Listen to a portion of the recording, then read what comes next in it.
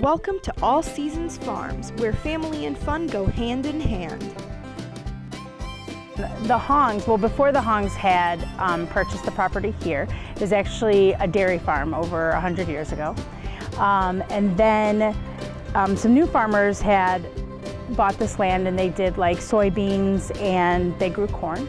And then over 25 years ago, the Hongs purchased the land here, and they've been open to the public for about 20 years. We have many attractions here. We have our cow train, we have our corn maze, which this year it's Charlie Brown and the Great Pumpkin.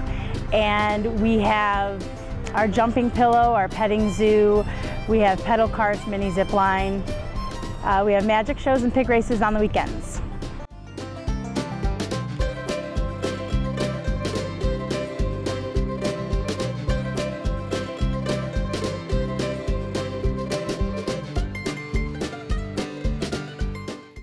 Monday through Friday, we're open from 10 until 5, and then on Saturdays and Sundays and Columbus Day and Labor Day during the season, we are open 10 until 6. I think the most popular attractions probably is apple picking. I think people enjoy being able to go out to the orchards and pick their own apples, especially during Honeycrisp season. Probably for the children's aspect, the petting zoo and our jumping pillow end up being probably the highlight.